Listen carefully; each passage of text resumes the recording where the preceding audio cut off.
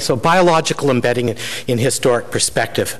Biological embedding is in the title of the conference here, and it's something that emerged from our work in the Canadian Institute for Advanced Research. So I wanted to give a historical perspective on where it came from, which hopefully will color many of the other presentations you hear today.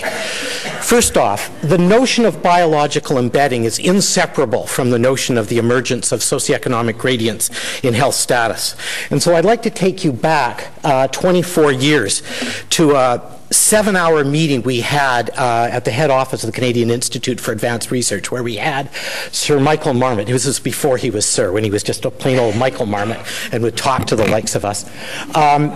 About the series of studies that were coming out of the British Civil Service known as the Whitehall's family of studies, showing, like this does, that when you look at cumulative mortality followed prospectively, in this case over a 10-year period of time, that the mortality followed a gradient pattern. That was a stepwise decline gradually from the most privileged members of the civil servants, the Cambridge, Oxford types, to the sort of long-suffering white collars, to the clerical, to the people who would be doing more kind of menial and support tasks there. So a gradient, stepwise increase in cumulative mortality over a 10-year period of time in populations that were all receiving a living wage and have full coverage of medical care, right?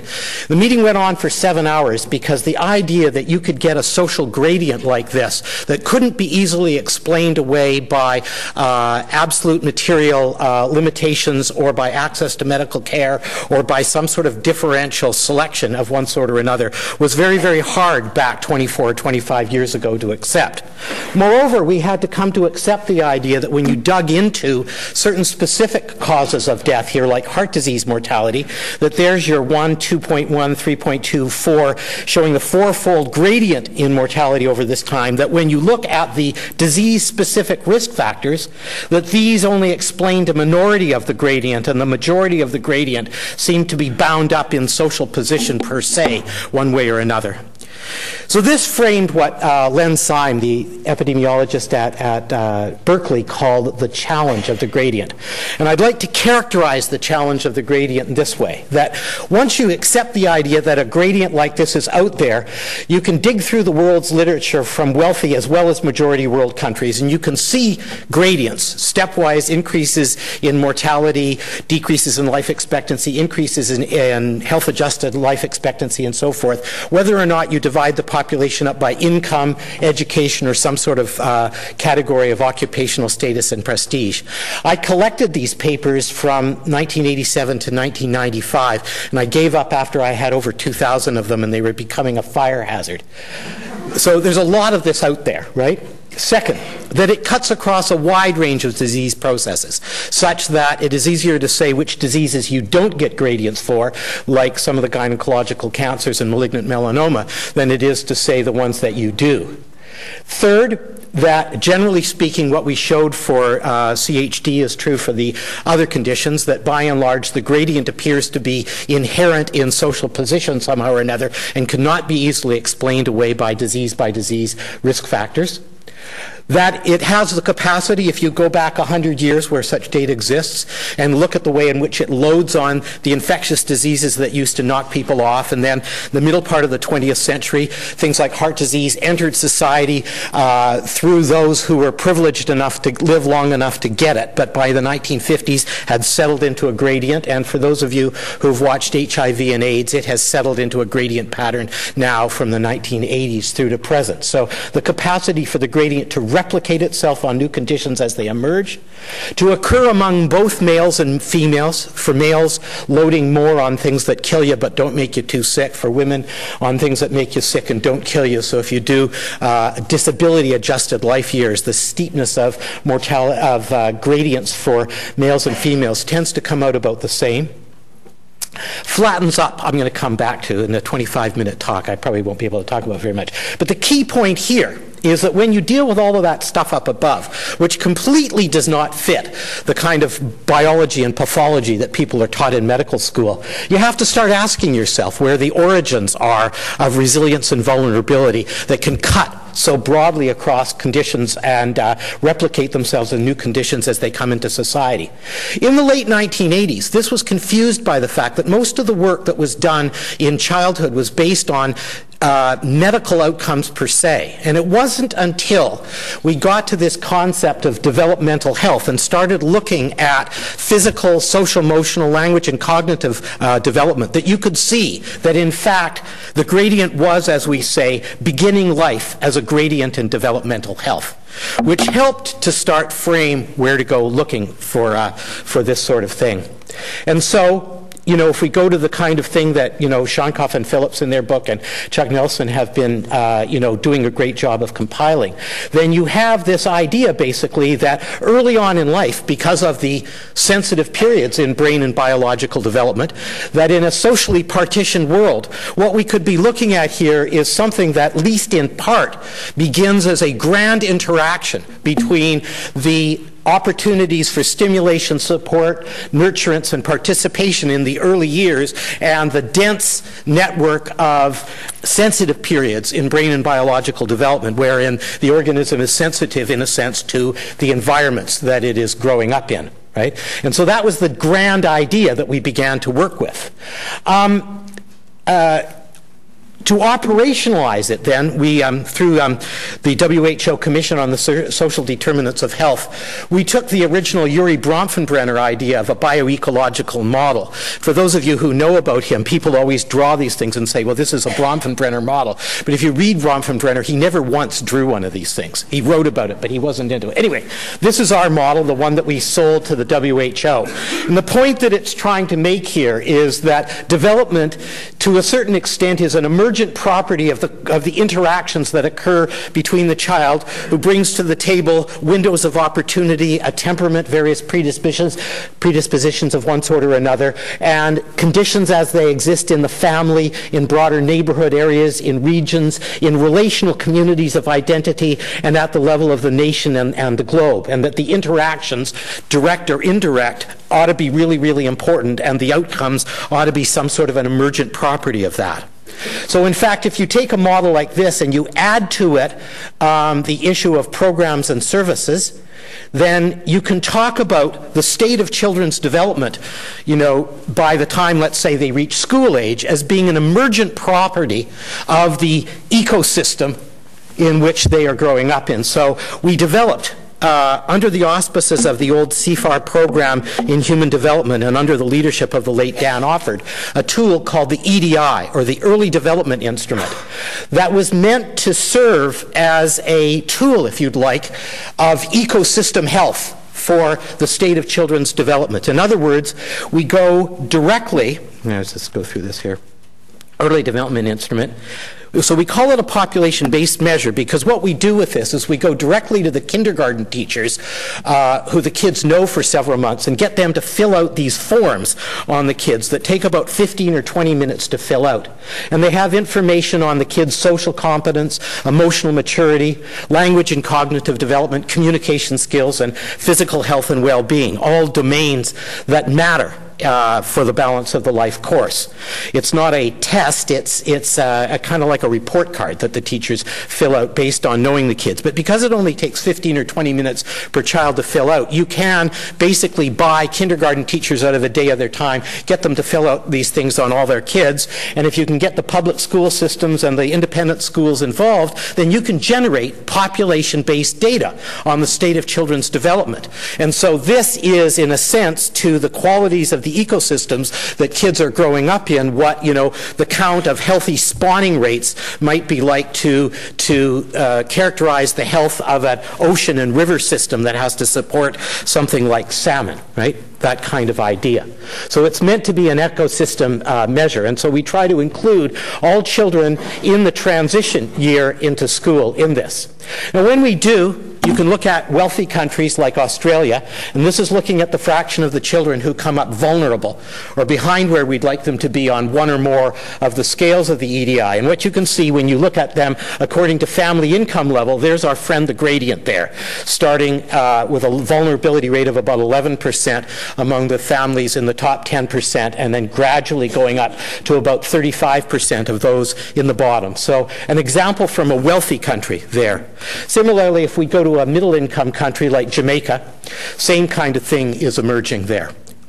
So this idea, then, that early on, when you have population-based data that allow you to see it and to commensurate it, if you'd like, with chronic disease and mortality data, that the gradients are emerging very, very early on in life in socially partitioned societies. What we've been doing in British Columbia, actually, is gone out, and we've done this 4 times over in the last 10 years. And we've organized the province, there it all is, according to 480 neighborhoods. And we look at the vulnerability rates that we see on the EDI according to the neighborhoods. Now, this should be dark green, light green, yellow, light brown, and dark brown, but when we got the contrast up for that, everything else disappeared, so you'll have to accept that. The point is, you can see them in the dark green areas here where the vulnerability rates are below 16%, and some of the red areas where they're above 35%. And indeed, what we find across the province, this is the 4th wave, is that the lowest vulnerability neighborhoods here are below 5%, and the highest vulnerability neighborhoods are over 60%. Now, we've done this 4 times, and every time out, we have some areas that are south of 5% and other places that are north of 60%. So the idea that when you actually look at kids organized in neighborhoods where family, neighborhood, access to program and service issues, socioeconomic issues, and all the rest of it combine in unique ways, that you get differences as much as 20-fold across one of the richest jurisdictions in one of the richest countries of the world, has now become a commonplace. So the point I'm trying to make here, first off, is that the contribution of early chances in terms of generating gradients that can go on to influence health, well-being, learning, and behavior across the balance of the life course is by no means trivial. And so the question of biological embedding of early experience is no means trivial. The other thing that I want to point out before I go on is that when you generate data like this, you can get at not only individual facts, but social facts. So for those of you who are not familiar with Durkheim, he talks about the idea that if you decide to commit suicide, or if she does, that is an individual fact. But in your society, the suicide rate is a social fact. And what we know is that quite often the determinants of social facts are not the same as the determinants of individual facts. And what we've discovered, depressingly, over the last 10 years in BC with these kind of data, that whereas the differences in individual children's developmental status by the time they reach school age is very much dependent on the most intimate environments that they are in, that the determinants of the pattern and trends of the rates of children's development are much more sensitive, actually, to the more distal factors. What's going on in the economy, the number of working hours per year that parents have to put in order to maintain a given socioeconomic level, and so forth. So there's a very, very interesting interplay here between the individual and the social facts. Now, what all this then does is it frames the concept of biological embedding. And biological embedding, in a sense, was a consilience concept. In other words, it was meant to be something that started and it was anchored in our observations of populations that then pointed towards the biological world and said that if the population trends look like this, then when you get under the skin, it's got to look like that. Okay? So the idea was that there were 3 criteria for biological embedding. First is that experience can, in fact, get under the skin and alter human biodevelopment. So far, so good. Second point, and this is a really important one, that systematic differences in experience in different social environments can lead to systematically different biodevelopmental states. So that a socially partitioned world will produce socially partitioned differences in biodevelopment on average. And that finally, we're not talking here about, that your milieu interior functions differently if you've got a cold than when it doesn't. We're talking about the idea that differences are stable and long-term. such that they have the capacity to influence health, well-being, learning, and behavior over the life course. Anyway, we generated this inference in 1999, long before many of the biological phenomena that we're talking about today were actually understood, and then in effect went hunting for it, right?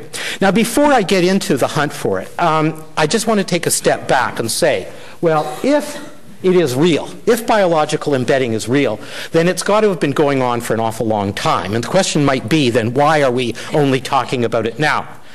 There are a few interesting historical examples that are worth thinking about here that get at the degree to which ideology, as much as anything else, can become a barrier or an opportunity for being able to understand things that are staring us in the face. And so, for instance, if you go back to William Harvey's discovery that blood circulates, which came out in the 1630s, basically, what you discover there is that his discovery followed a 100-year struggle that began with Copernicus and involved Kepler and ultimately Galileo, breaking the theological notion that the earth was at the center of the universe and that heavenly bodies circulated. Therefore, circulation was heavenly motion, and that earthly motion had to be ebbs and flows. And accordingly, the notion of blood was that you had the dark blood that ebbed and flowed and the light blood that ebbed and flowed, right? So that's the venous blood and the arterial blood, and that was the idea. Well, anyway, there was Harvey at the University of Padua at the time that the victory over the church finally happened, who was then able to say, you know what? Circulation can occur. It's an earthly motion because the earth is actually circulating around the sun. Therefore, the blood can circulate, right? So interesting kind of example. Another example, when we think about the whole business about physical chemical exposures with latent effects. There, for those of you who know the asbestos story, life insurance companies quietly stopped insuring anybody who worked with asbestos for life insurance policies around about 1919. However, in terms of official recognition that there was this latent physical chemical thing where you could be exposed to asbestos now and develop mesothelioma 3 decades later and all the rest of it, the official recognition of that and compensation for it and, Irving Selikoff and all that took place about 50 years later. That came in the late 60s and early 70s. So there, in effect, the struggle between labor and capital became a rate-limiting step on what it was that could be seen in that case. So here we are at the end of the 20th and the beginning of the 20th century getting into social causation and these kind of things. And so one could ask why now? And I would pose that there are a few things that are helpful. One is what I'm going to call the historical evidence of the McEwen type. That is to say, Thomas McEwen, a graduate of the University of British Columbia, I will say, in 1941, who then, in the middle of World War II, moved to England. Weird. Not to fight, anyway, that's what he did. Anyway, he was the one who really demonstrated better than anybody else that the reasons that wealthy societies' life expectancies are at 70 years and above as opposed to 45 years and below primarily has to do with socioeconomic changes and things that fell out of socioeconomic changes and not through to medical breakthroughs and immunization and the kind of things that we normally talk about. So this idea that social progress trumps medical intervention, followed by the emergence during the 20th century of post-scarcity societies for the first time, where you still, of course, see socioeconomic gradients in health status, right? You can go back 100 years ago and it would be very difficult to identify a true post-scarcity society, but at least until global warming and the financial collapse catches up with us, there are a few of us still out there at the moment. New statistical capacity to falsify explanations and insights from longitudinal and birth cohort studies. In other words, the capacity to actually do complex modeling of longitudinal data sets that could factor out differential selection processes and say that the primary causal arrow does need to go somehow or another, or a primary causal arrow needs to go from the experiences that people are having towards the outcomes. Next one, and I think the one that's most interesting, is really this notion of democratic ideologies that don't accept race and class prejudices so quickly as explanatory models. Here, the early work on gradients was done at the end of the 19th and early 20th century by the likes of Francis Galton. And their interpretation of that data was that it showed the genetic superiority of the upper classes. And so it was used to justify eugenics and also to create this funny nexus between feminism and eugenics where, you know, trying to convince working class women to not have kids was going on, right? So that's what it was. So much so that when we decided that we wanted to become a gradient program in the late 80s, there were still people in England that thought we must be a fascist organization. So that's one example. The other example is if you read the wonderful work that's been done on the history of causal thinking in relation to tuberculosis, what you see is that back in the 19th century, when everybody was susceptible to tuberculosis, it was understood that it must have some sort of environmental causes, which were soon to be identified. But as rates of tuberculosis dropped among privileged populations, the causal models moved towards the blame the victim sort of thing, so that by the 1940s in the United States, it was respectable to go to respiratory conferences and speak about the Negro lung as being a uniquely susceptible thing to tuberculosis. So the point is that we are now in an era where political acceptability means that we tend to put those hypotheses further down the line and are prepared to allow social causation, a sense of incumbency, enough so that you can get a grant or two to study it, which is always nice. Okay. And then finally, of course, the emerging evidence of biological mechanisms. And the way that people like me think about this is to think in sort of an archaeological metaphor, that if there is biological embedding, it's got to occur at various levels, right? So there's got to be thing at the level of the whole organ system going on, at the organ, at the cell, and finally at the gene. So one can think, if you think about archaeology as digging holes in the ground, what do you hit at the top and what do you hit further down?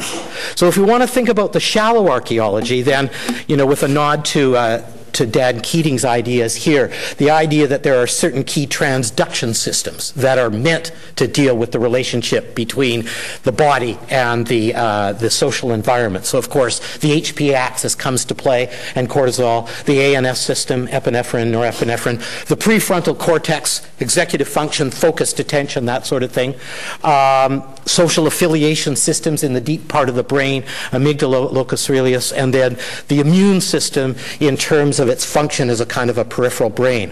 So we would, and many, many people are, of course, looking for evidence of biological embedding at that level. And I won't go through all of that, but just one factoid that I'm going to give you from the research we did in BC is prefrontal cortex function. Now, I have to say, the best work in the world, I think, in this is the work that's going on in Oregon, and I'm not going to claim that our work is as good as that. But the reason that I've put this up here is because this can be situated in the EDI vulnerability maps. So what we've got here are kids who grew up in brown areas on that map. So green areas on the map that happen to be, as we say, on diagonal. So these are kids from a region in the province where it was high socioeconomic and low vulnerability. And these kids are low socioeconomic, high vulnerability.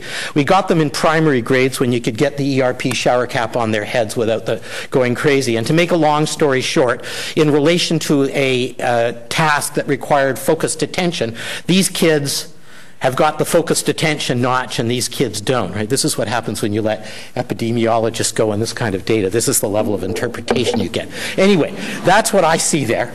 And the point is that you can relate this kind of thing back to those maps, right?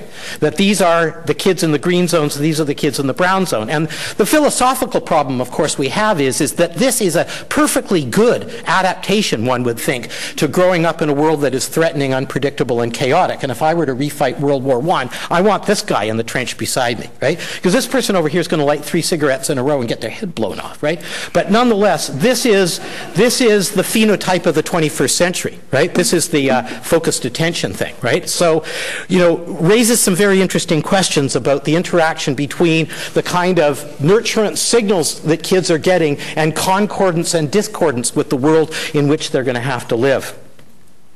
However, if we move on then to the deep archaeology, this is where the social epigenetics comes in. And thanks to Marla for having explained this stuff, so all I have to do is report out a few results.